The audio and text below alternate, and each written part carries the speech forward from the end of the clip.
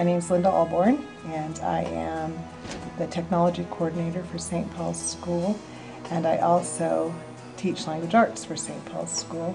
And we have been delighted with the Mobile Beacon grant. The biggest thing that our students can do is they can check out the laptops, they take them home, and they have internet wireless connection wherever they go around the town, and that has been extremely valuable, particularly for our lower income students who don't have any internet access at home.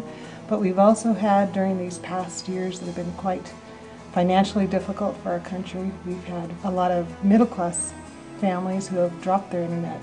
And so that's been a huge boon for them as well, that their students can continue their studies at home and doing their research projects. At school, we use it in the Reading Buddy program. We have older students read with younger students. The younger students record themselves. We have older students mentoring youngers in writing reports, and they write those right at their desk with their laptops and their research papers next to them. And we're just really, really thankful to Mobile Beacon for this grant. It's been tremendous for us.